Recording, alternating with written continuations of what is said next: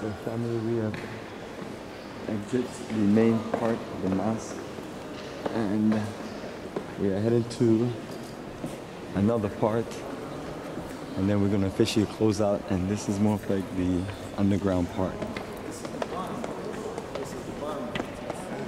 So that's how it's going to the Yes, the tower is called minaret. When it's single tower, it could be just a tower, but when it's part of a mosque, we call it minaret. It's the minaret of the mosque is one of the highest in the world. It's 210 meters high, which is 689 feet. And at night there is a powerful green laser beam pointing from the top direction al-Qibla, which to east.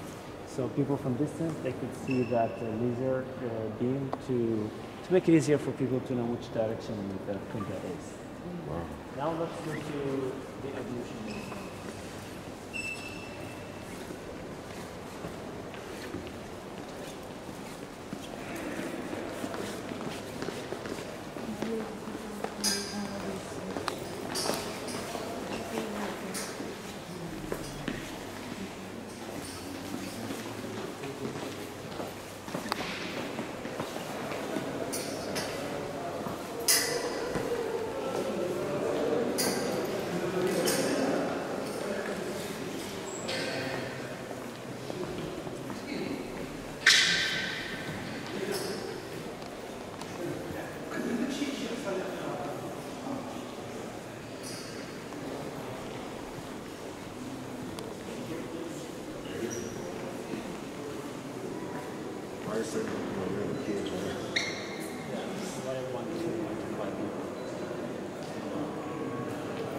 Let's go.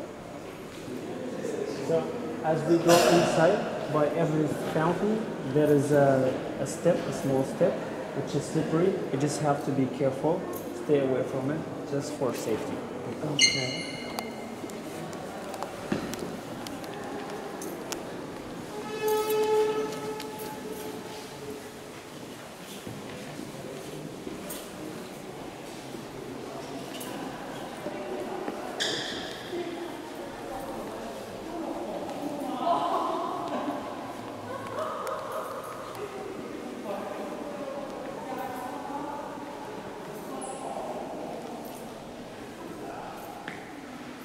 So you see here so many fountains. Yeah. These fountains, this room is called Ghurfat Wudu, which means the ablution room.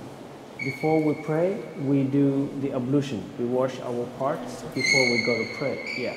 So when we do it, this is one of the rooms where we do the ablution. Here we have these fountains where they get filled with water, and we do the ablution here. If you look on the top, the fountain is inspired with a flower. Can you recognize the shape? Flower from the top? Daisy? No. It's lotus flower, the shape from the top, the design. So when we want to do the ablution, they fill it with water, and the water starts coming down through these tunnels.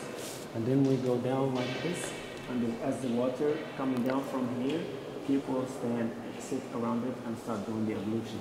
And the ablution steps are, we start first from the hand, by the hand. We wash it 3 times, like this, hand, fingers, and then the mouth 3 times, water in and out, and then the nose 3 times also. After that, the face, like this, 3 times, and then the arms until the elbows 3 times, and then we wash the head, how many times? 3 times. No, only once. 1 time. So the head is only 1 time. 1 time. And the ears, yeah. And then the ears also 1 time, like this, with your finger. And the last is your feet. Take off your socks and shoes, and you clean the feet also 3 times. This is called the small ablution. And we do this before every prayer. Since we pray 5 times a day, we do this before the prayer. So all the people from upstairs come down here and do that? No, Yeah. they start here and then go upstairs. But they gotta wash before they Yeah, pray. so some people they come here only if you happen to come across the prayer, and if you're working or so, then you come here and do the ablution. But if you're coming from home, most people they do the ablution at home. and they come here directly to pray. If you are not clean, you come here and do the ablution, and then you go up. So this is called the small ablution. The big ablution, there is a small ablution and a big ablution. The big ablution is that when you get naked and the water has to touch all over your skin. Basically like taking a shower. And then you get dressed and you do the small ablution after. Any idea when we are required to do the big ablution? I guess? I was say, do y'all Ramadan? No. Not during Ramadan. the feast? No. No. When are we required to Wash do the the big sins of ablution? the world away? I don't know. No. So we do the small ablution before every prayer, but the big ablution, we are required to do it after a sexual intercourse with a partner. If you sleep with your partner, then you cannot go and do the small ablution directly. You have to do the big ablution first.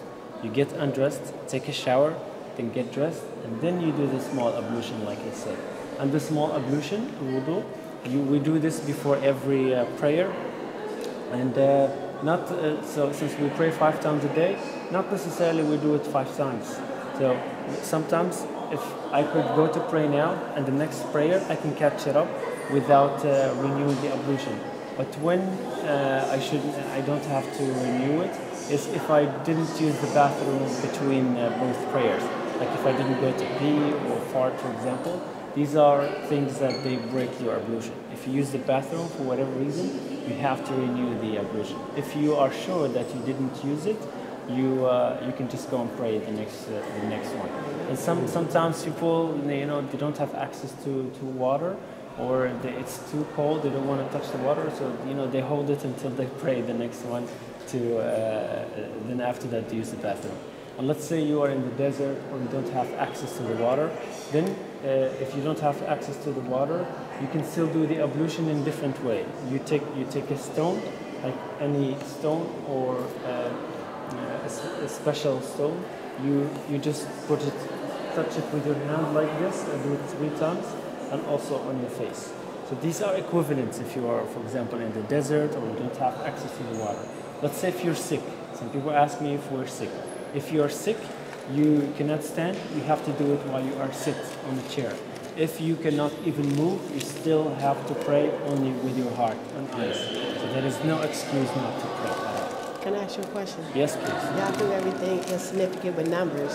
And do y'all numbers mean, like our numbers mean like 3 is grace, unity, 7 is number completion, 5 number grace. Are y'all with the same? I get what you want to say. So for us, we have the odd number. It's like a holy number. Mm-hmm. We have 5 pillars of Islam. We pray 5 times a day. There are 7 skies, 7 heavens. Mm-hmm. We don't signify for every specific number for something. We just like the odd number more than the even. Like if let's say number 5. Number 5, if you divide it by 2, you will have 2 and 2, and there will always be 1 left. That one we take it as as indicator for loneliness of God. So this is why we like odd numbers. 7, 5, 11, number 3. But there is no specific significance for each number. Let's go this way.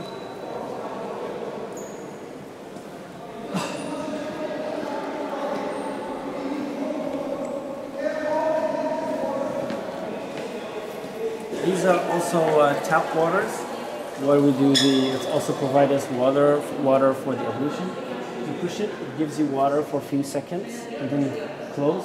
This is to save water. Some people, they just, they're careless, they can waste water.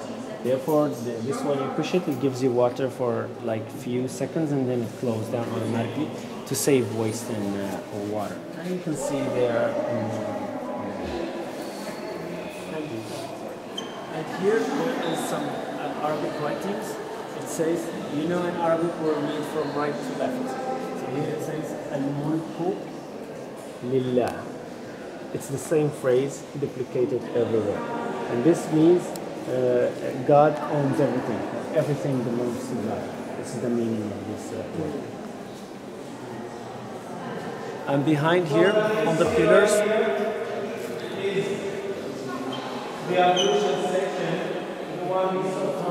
so if you get closer, you can see the pillars. They are made with zilij. These are tiles. That's what we call zilij. You can touch it. You can touch it to see how it's made. You can touch this. This is called zilij. That's what Morocco is famous for, and that's the origin of it is in Fez. If you see, this is not perfect because it's all handmade. None of it is cut by machine. Handicraftsmen from Fez, this is what they are known for. People who made this, they came from Fez. They use every piece, they break it with just a hammer and with their hand. They break them piece by piece, and then, yes, after that they attach them together like a puzzle, one by one. You can imagine how much time it will take you to cover the whole mosque with this. So you can see, this is why I asked you to touch it, to see how the imperfections of it. It shows that it's handmade, it's not a machine. Yeah. So this is called zilij, and that's what Fez is famous for, and Morocco is famous for this, which are tiles. And on the top, the pillars, they are made with some materials that they absorb humidity, because we have copper here. Like the chandeliers that you see, they are made with copper. And copper normally turns into green because of the humidity. So they made the mosque in a way that absorbs humidity to not allow the humidity to affect you. If you guys have the Statue of Liberty, it's green. The original color is not green. It used to be like this because it's copper. But because of humidity, this is why it turned into sitting in the middle of the water. Yeah. So if you look at the bottom of the copper, there is like effect of green because of humidity. At the very bottom of it, you can notice some green color. But from the top, it keeps the original color.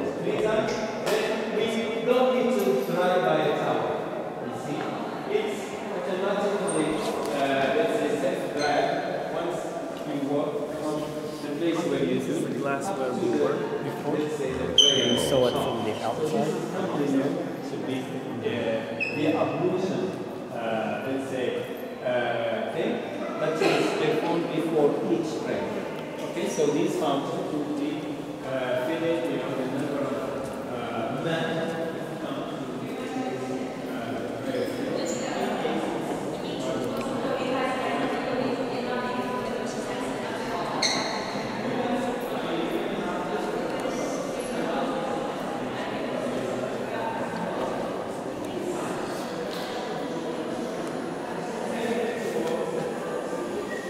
This is incredible beyond belief. So it's every. Yeah. Wow. Saying the same. Yeah, the same. They look very familiar. What they say. Since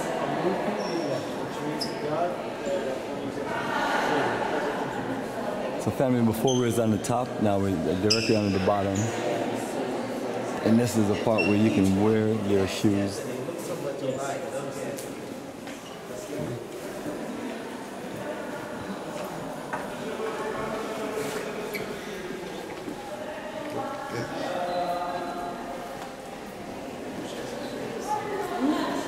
So we are on the way out now. If anyone want to use the bathroom, there are bathrooms here in case you want to use it before we go up. If not, then we keep going up. Okay, nobody want to go to the bathroom? If you could, it's over there.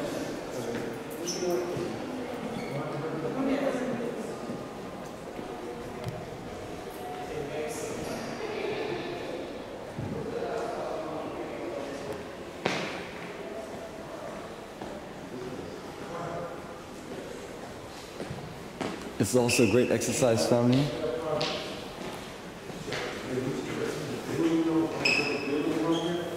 All right, Mr. Bomani, let's take some pictures, son. Me and you.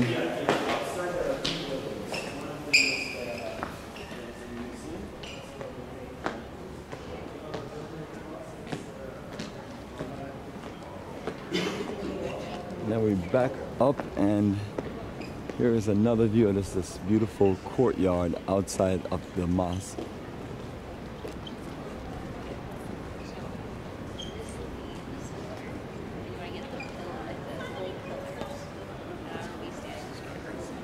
Amazing, right? I thought what I saw in Ethiopia was incredible, but that, as far as modern day, Ethiopia is older though. yeah, that's the amazing thing about it, and it's built out of you know, like a mountain. So I've never seen anything like, you know, modern to what I saw in Ethiopia. This is the closest thing. It's about 20,000 square feet down there. Maybe more. It's got to be more.